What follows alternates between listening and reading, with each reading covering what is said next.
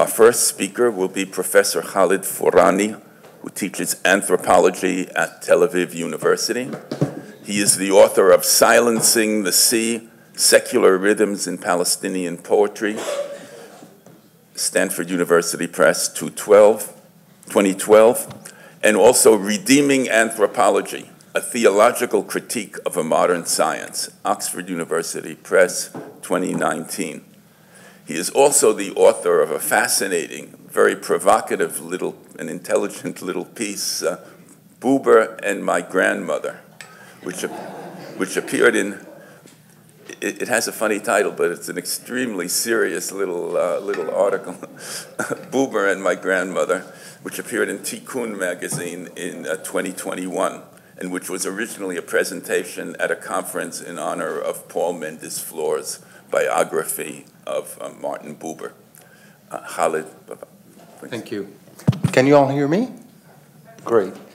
I'm very glad to be here. Thank you, organizers. Better? Okay. This is better for all of you now? Okay. Thank you, organizers, each and everyone, for inviting, and the audience for presence. I want to start by saying something that could sound crazy about my argument. I'm going to argue one thing, but at the same time argue against it. It may sound crazy, but I hope this is just one way to get to a puzzle I'd like to share with you. And that's what I hope to do by the end of the talk, that you'll be able to see the puzzle I'm trying to describe, trying to articulate. And it comes to understanding Buber's relationship with Islam. So I'm sorry to disappoint you, the title has changed from Buber and Recovering Life in Palestine to Buber Meeting and Non-Meeting Islam. And one reason for this change is really an inspiration from a student of mine in a seminar I'm teaching, in which Paul, Tamar, and Aya so kindly visited and graced us with your visit, in which this student strikingly shared something she is experiencing in reading Buber. And she said, I feel when he talks about Judaism, or Hasidim especially, he talks about Islam, when he talks about religion. And I had the same feeling. So my talk is inspired by that exchange with the student. And perhaps it's an apt place that I begin explaining my title, Buber's Meeting and Non-Meeting Islam. Invoking meeting and not seeing, I take a cue directly from Buber himself. Buber once wrote that all life is meeting, Paul tells us. Alles wirkliche Leben ist Begegnung. Here I wish to merely begin the ways in which Buber, in his pursuit of dialogue, both met but largely did not meet Islam. Before I begin, I should address a rather basic question. Why should it matter? Why should Buber's relation to Islam matter in the first place? Perhaps an obvious but not very profound answer is that such an exploration contributes to a critical appraisal of this promoter of dialogue. It assesses the degree to which Buber took his own medicine, as it were. In the case of meeting Begegnung Islam, right here in Jerusalem, where it is reasonable to expect that he also heard the adhan, the call for daily prayers. But a less obvious and perhaps more compelling answer is that this relation between Islam and Buber may point to something beyond it. Beyond Buber's project of articulating the grammar of ideological subject, communal vitality, and a world not beholden to the conceits and to the ruins of Europe's Enlightenment triumphal reason. So I'll reserve my attempt to articulate what this case is, or the problematic arising from this relation between Buber and Islam, to the conclusion. For now, let me delve into the ways in which Buber both meets and fails to meet Islam.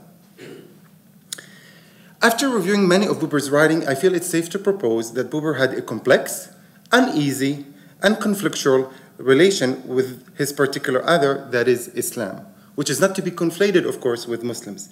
But then you would ask, of course, why shouldn't he? He had a conflicted relation with Judaism, right? In Buber's writing, one can note at once recognition and misrecognition of Islam. More precisely, I find Buber vindicating many truths of Islam while erasing Islam from his writing, that is, from the site of his, he would say, meeting. In some sense, as I said, this duality, if that's the right word for it, shouldn't surprise us. It would be useful to recall the ways in which Buber had troubled relation, as I said, with his own Jewish faith, to sound Protestant about it, making him a kind of Epicurean Jew, or what he would say, an obstinate Jew. He actually called himself that. Yet this critical traditionalists, overlooking of Islam, even while fully living in its midst, or probably he would say next door, wie ein Nachbarn, like a neighbor, should perhaps not surprise us for another reason. This troubled relationship shouldn't surprise us, for another reason. It's not as obvious. It's actually too removed from my own ken, and therefore I find myself unable to adequately address it, but strikes me as perhaps worthy of another exploration. I'm referring to the possible impact of Buber's closeness to the author of the Stern der Erlösung, State of Redemption, and namely, as you can expect, Franz Rosenzweig. In Rosenzweig's expressions of invidious disregard of Islam. Hard as this man tried to overcome Hegel's method, as Jean Kahn reminds us, Rosenzweig remained ensnared and caged by speculative and resentful views of religions he did not prefer. So end up learning about his relation to Islam than about Islam itself. But before I digress, let me stress, I'm not concerned with the causes of Buber's conflicted or discrepant relation with Islam. Rather, I'm particularly concerned with how he conducts this relation. In one way, he does what I call locutionary erasure of Islam, but at the same time, perlocutionary vindication of Islam. By locutionary, I mean the use of his words, and perlocutionary, I mean the impact of his words. When you read him, like my student said, I feel he's describing Islam. So let me start with the locutionary. By that, I mean locutionary erasure of Islam. There are two ways he conducts that erasure.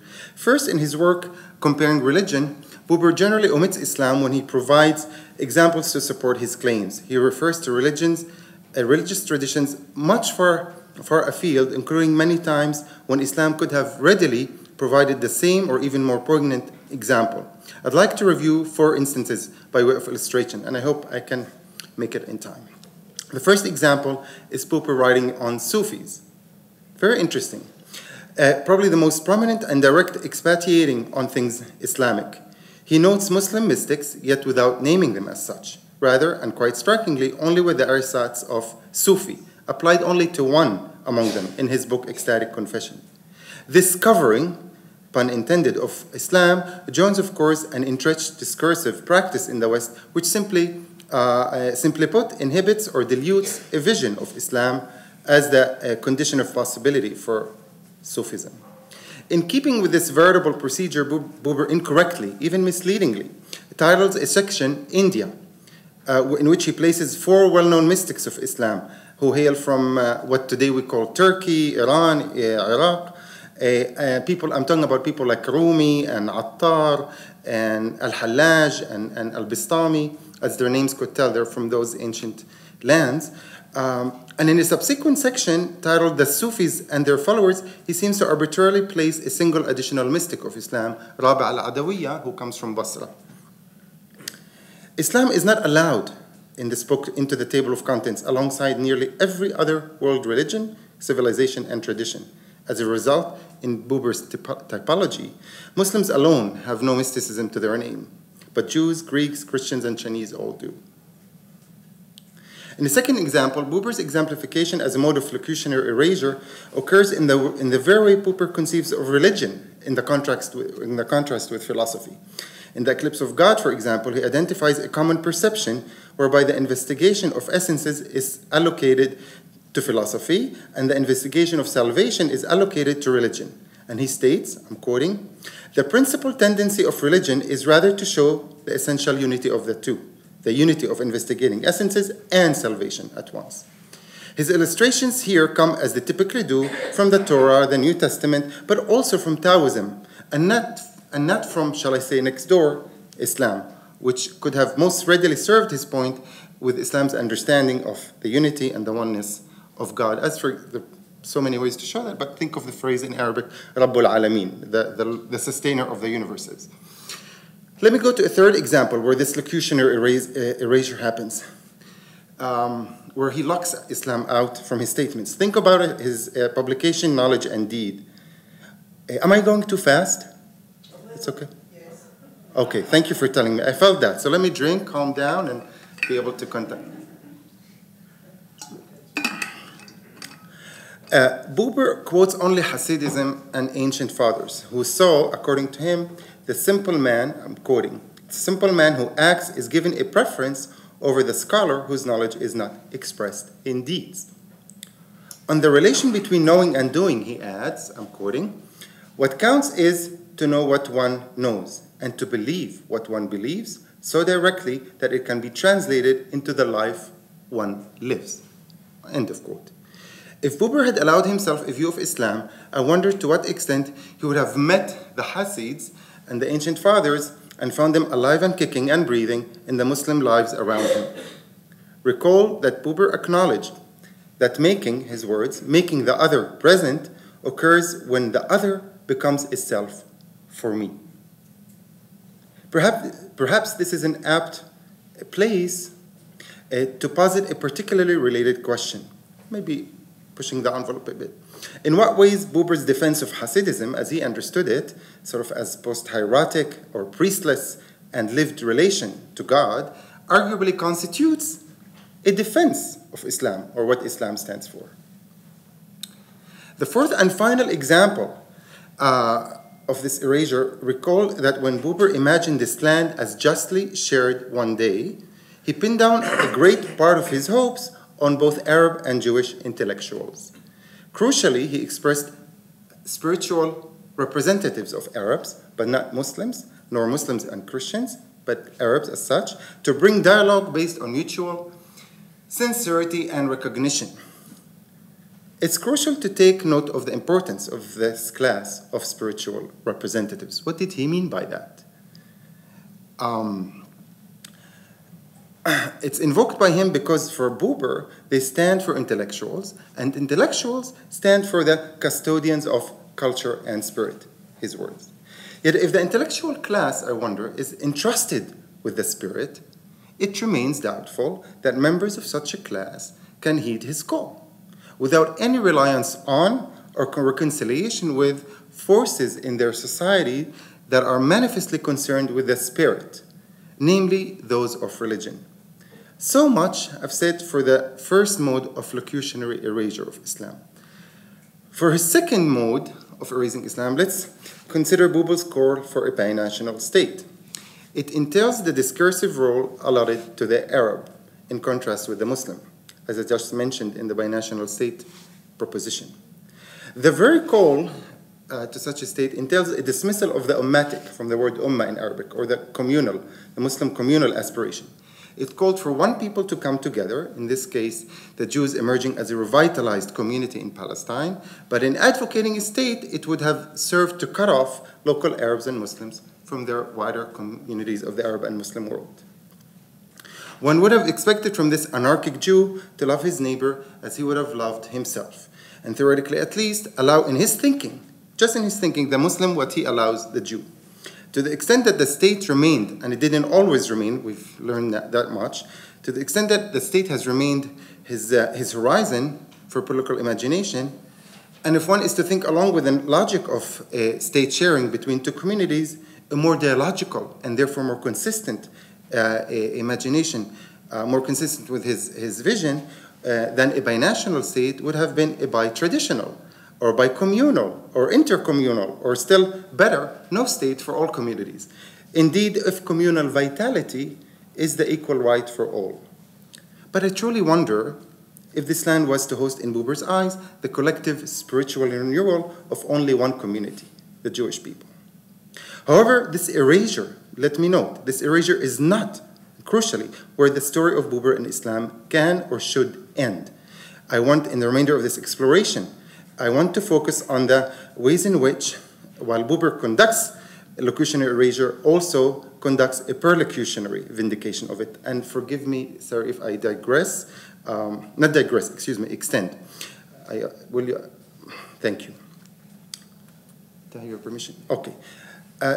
Buber's inability to meet Islam does not negate the fact that he also vindicated, perhaps unwittingly, something about Islam. He vindicated the truths of Islam as a form of life striving for excellence. Here I detect what I call a musical affinity between Buber and Islam. A testimony for that, it comes from his friend, the Muslim Qadi, Farid Wajd al-Tabari, who wrote to him, and I'm quoting his Qadi friend, his judge friend, I even felt that you, Buber, are close to my soul. And I now wish to identify 7 truths or truthful features of Islam as vindicated by Buber, who hints to me that maybe he too was close to Islam's soul or sila. Revelation. First example. Buber offers this vindication of the lasting epistemic and emancipatory space that Islam is, or any other tradition for that matter that admits revelation. And he says the following: dogma, even when its claim of origin remains uncontested, has become the most exalted form of invulnerability against revelation. Revelation will tolerate no perfect tense, but man, with the arts of his craze for security, props it up to perfectedness. He adds in the social dimension of man that super-rational truth does not disown reason, but holds it up in her lap. The Quran continually reminds humans how revelation hosts reason, as in the verse, quoting in English first and then in Arabic, he reference to God, made subject to you the night and the day, the sun and the moon, and the stars in the subjection by his command. Verily, in this are signs for those who reason. وَسَخَّرَ لَكُمُ اللَّيْلَ وَالنَّهَارَ وَالشَّمْسَ وَالْقَمَرَ وَالنُّجُومَ مُسَخَّرَاتٍ بِأَمْرِهِ إِنَّ فِي ذَلِكَ لِآيَاتٍ لِقَوْمٍ يَعْقِلُونَ. Ya'qil is the word reason in Arabic. The conditions of Muhammad's prophetic mission and Islam's founding. In searching for his community's renewal by visiting the foundational moments of a people's arrival and ascent in the historical scene, Buber's statements about the Israelites feels resonant with the founding of the early Muslim communities in Mecca and Medina. The Prophet Muhammad began by exhorting the Arabs, be they pagans, Jews, or Christians of Arabia, to unite in rekindling their worship of one and common God. This prophetic beckoning followed degrading tribal wars among the tribes of Arabia and a degraded Kaaba, which the Prophet Muhammad strove to revive, the Quran tells us, according to the plans of original builders, Ibrahim and his son Ismail, Abraham and Ishmael. It was to be a site of worshiping God alone and not idols. We hear this history musically in Buber's words about the Jewish people. He says, the people falls away, and Israel, from a historical point of view, fallen apart and disunited, does not stand firm. But in its conquered state, it again makes itself subject to the will of God, resolves anew to accept God's dominion, and again a divine mission occurs. End of quote. Consider also how Buber sets a relation and even affinity between the prophetic act and the attempt at establishing justice on earth, all but naming Muhammad in his mission. I'm quoting him. The prophets are calling a community to establish its task, the task of justice in the community and beyond. He seems to paraphrase a verse from the Quran when it says, I'm quoting from the Quran, indeed we sent our messengers, in the plural, indeed we sent our messengers with clear signs and sent down with them the book and the balance that people may uphold justice. End of the verse. Religion and life, that's another way of feeling his vindication. In describing Islam without naming it, Buber describes what has been so challenging for liberal secular reason to understand about Islam's insistence on wholeness, a wholeness he would have loved to witness in modern Jewish life, I believe. This difficulty, to be sure, does not face liberal reason only in regard to Islam, but in relation to any religious formation that refuses to be caged in the Protestant grammar of the modern concept of religion. Buber clearly has that plurality of religious formation in mind as they variously arrange their relation to life, including the life of the political. Buber captures such traditions for whom living religiously is one and the same, in saying, the realer the religion is, so much the more it means it's overcoming. It will cease to be the spiritual domain of religion and wills to become life itself. It strives towards the pure everyday. And I would have added, in the case of Islam, and especially Islam in Palestine, close to where Buber lived and still closer to where he taught. This everyday has children playing football or playing hide and seek on the esplanade of Al-Haram al-Sharif, the noble sanctuary of Al-Aqsa Mosque and the Dome of the Rock. Let me go to only two more examples of her perlocutionary vindication of Islam, and then I'll conclude.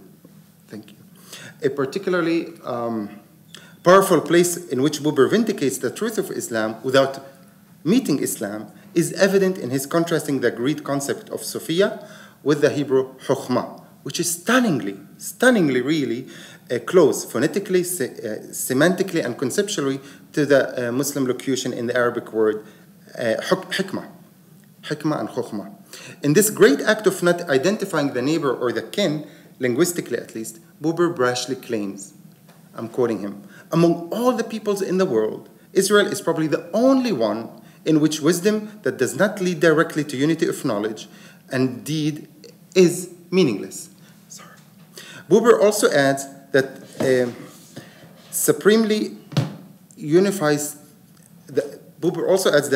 Chokhmah supremely unifies teaching and life, for only through such unity can we recognize and avow all-embracing unity of God. In response to Buber's claim, we could perhaps invoke the centrality of hikmah in the Quran, mentioned 20 or so times, and specifically the connection in the Quran between iman, faith, and amal, labor or work. Listen to this verse, for example. Whoever works righteousness, whether male or female, while he or she is a true believer, verily to him we will give a good life, and we shall pay them certainly a reward in proportion to the best of what they used to do. Let's go to the final thing, which is God here, as an example of his vindication of Islam. In not wanting to allow the Muslims to partake in the ultimate truth that Christians and especially Jews, according to Buber, have, the truth of God, or God as the truth itself, Buber appears to refuse to widen the circle of belonging to God. As when he says, our God, he implies the God of Judaism, is not the God of Christianity, although what he says about the former very much applies to Allah, as we call God in Arabic, the God of all peoples and universes in the plural, as again the phrase Rabbil Alameen. Because he says, for our God, I'm quoting Buber, makes only one demand upon us. He does not expect a humanly unattainable completeness and perfection, but only the willingness to do as much as we possibly can at every single instant. Islam similarly comprehends God through mercy more frequently than through love, as evident in the Quran stating, and I'm quoting from the Quran, God does not burden any human self with more than it is well able to bear. In its favor shall be whatever good it does, and against it whatever evil it does. لا يكلف الله نفسا إلا وسعها لها ما كسبت وعليها ما اكتسبت. Continuing with the theme of refraining from burdening you, it is time I concluded. I started by stating the primary concern of this talk, to describe the modes, not the motives, by which Buber both erases Islam in his writing and yet vindicates it. I am ultimately concerned with understanding the case for which this duality of erasure and vindicate stands. This is part of the puzzle with which I want to conclude. To say it more specifically, the puzzle is about the teachability of Buber's case. What do we learn from this relationship with Islam in Buber's writing?